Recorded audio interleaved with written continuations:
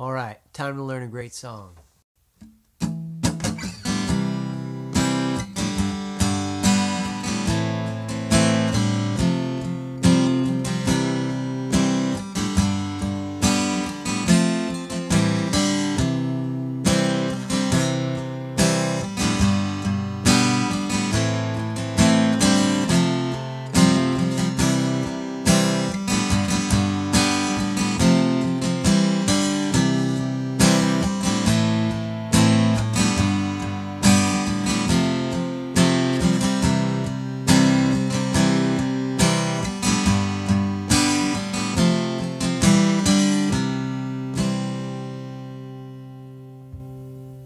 We all know what song that is. That's Let It Be by the Beatles.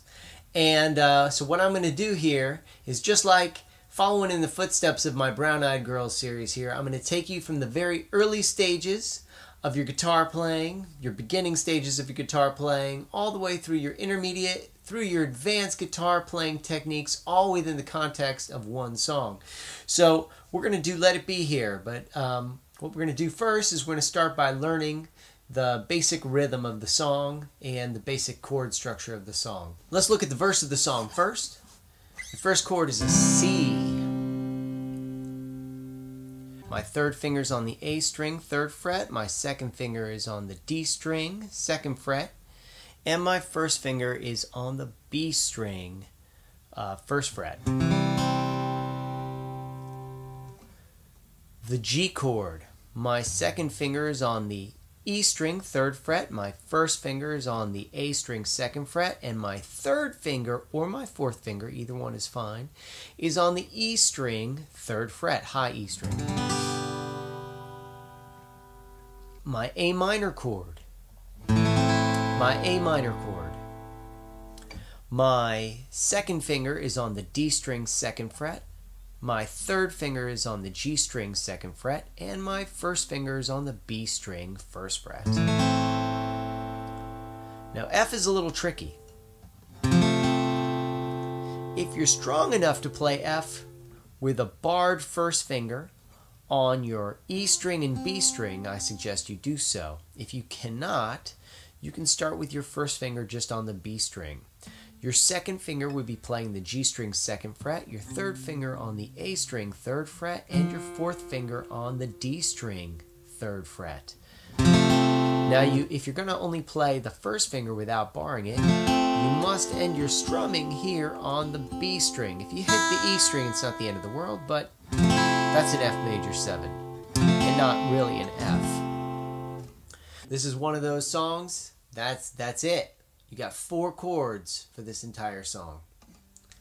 So the rhythm, the basic rhythm goes like this. Each chord gets 2 beats. So what that looks like is this. 1 and 2, 3 and 4, 1 and 2, 3 and 4. Back to C, back to G, now F, and then we just walk down our F chord. Back to C. It's probably the trickiest part, but it's quite easy. Is once we play our F, we strum that F one time, and then what we're going to do is we play this little A minor 7, or C with an E in the bass. Just strum those 3 notes. The D string, the G string, and the B string. And then we'll let go of our second finger, and back to C. So all together that looks like...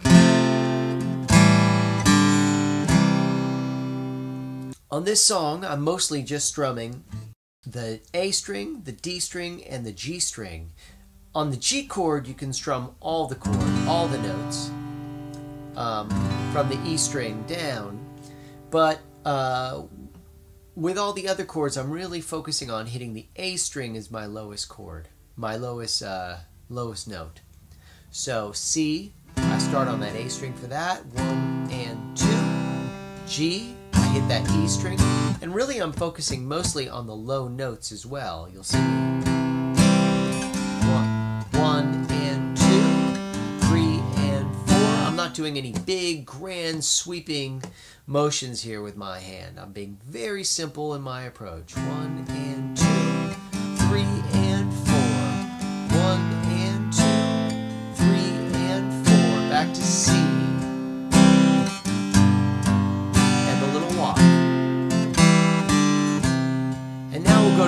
chorus. And the chorus has the same exact chords, it just starts on A minor. I'll call out the chords. 3, 4.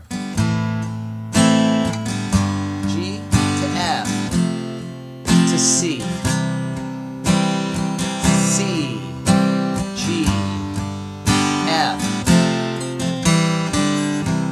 And we're back to the song. Back to the verse. This song shouldn't be too difficult for you. Make sure you're following along with the chord sheets, and I'll see you over on lesson 2.